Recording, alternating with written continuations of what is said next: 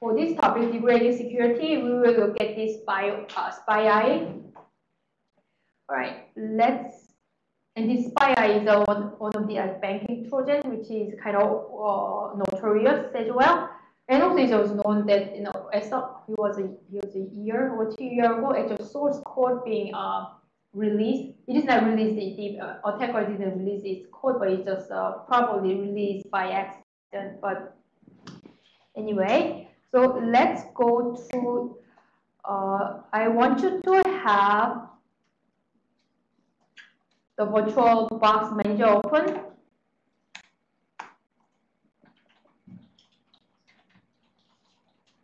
Right. So first of all, please close all the windows that you have. If you had other windows open, so let's close all of it. Right. And start victim VM, and make sure you start from RC8 snapshot.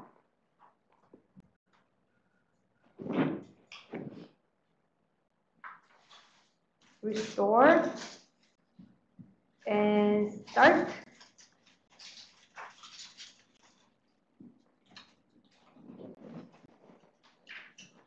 And hold on a second, I need to get my slide.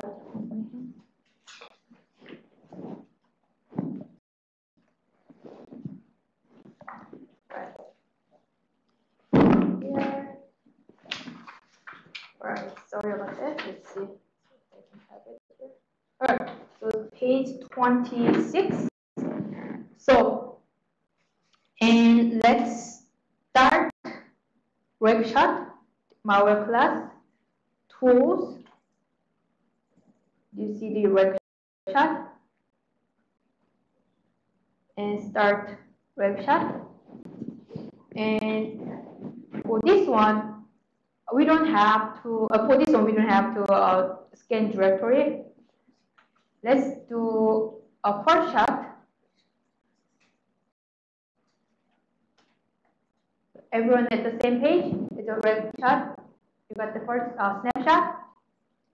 So we just got the snapshot of the clean state. And let's go to samples from the background. Here.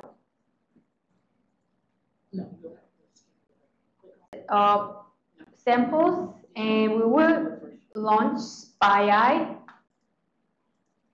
Right. Start. We just start the SpyEye sample here. Go to snapshot.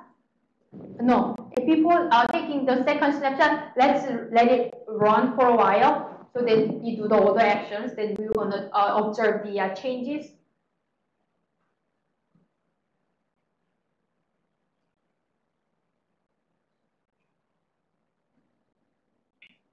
Right?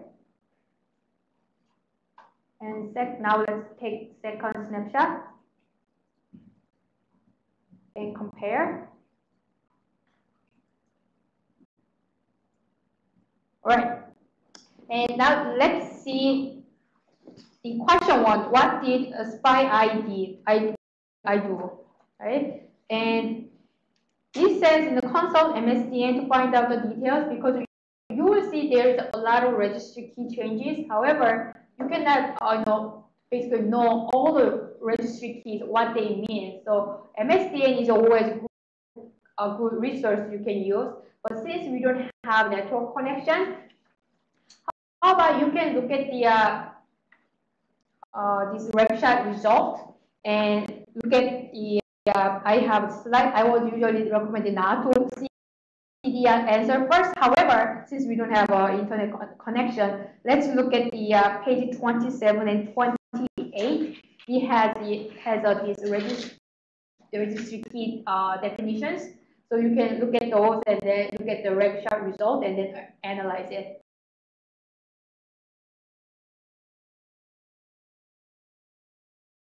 Right.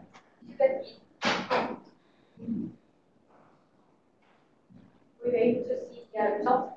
You see the by changing the Internet Explorer settings. And how about this? When you look at the MSDN, does this definition help? Right? Because see, so again, too many registry keys, you can memorize all of it. So whenever you analyze a malware, look up the MSDN, and then you can know the actual what the values mean. Right? Good. How about you? Good. Okay. All right. Let's go over the results together.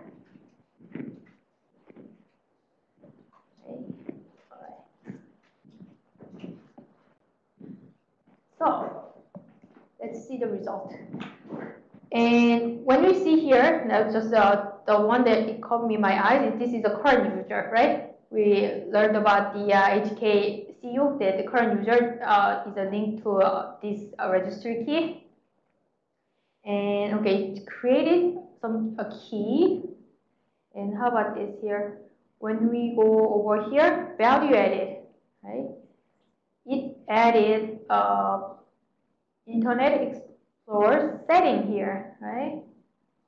It adds some values. When we see the, I would not go over actually every items. However, when we see, for example, here, it set Internet setting zone 0, and then there is a 1409, which means when you see the page 28, when you see the page 28, it said 1409 is a cross-site script filter, right? And how is the value being set? Number 3 here is do not allow the action, right? So you just say, okay, if there is a cross-site script filter, we say just do not run it, right? Just allow cross-site script, doesn't over all the zone. When you look at it here, this is a zone definition. Whether there is a website you are access to some trusted site or just some unknown site. No matter what the website you are visiting, it just says, okay, don't just enable the cross-site script, right? This is basically how you interpret the result here, right?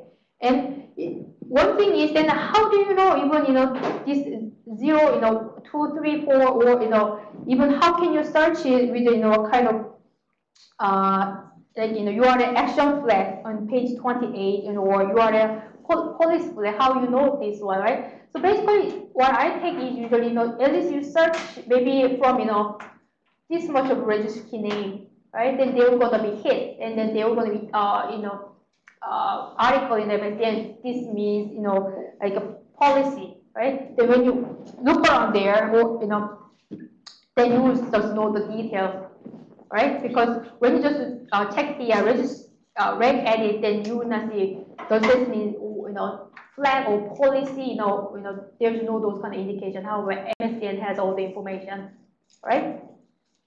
Any question about this one? It's very simple. Basically, it's a matter of how to interpreting the data, right? And again here, you see a lot of settings, and you can interpret it based on the this 3 tables on page 27 and 28, right?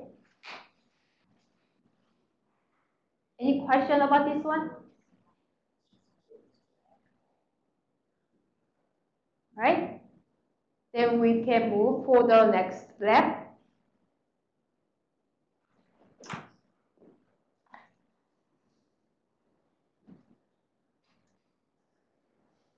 Right, how about, let's go, because I'm just quickly moving because it's very straightforward, right? Okay, let's close the victim VM and revert to the snapshot RC8.